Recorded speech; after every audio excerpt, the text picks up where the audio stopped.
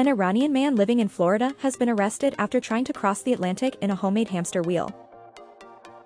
Reza Baluchi was arrested after the U.S. Coast Guard encountered him around 70 nautical miles off the U.S. coast. When asked where he was going, he replied, "London."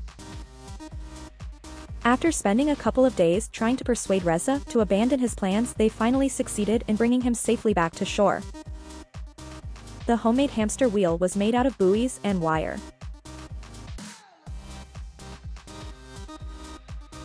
Would you attempt such a feat? Don't forget to like and subscribe.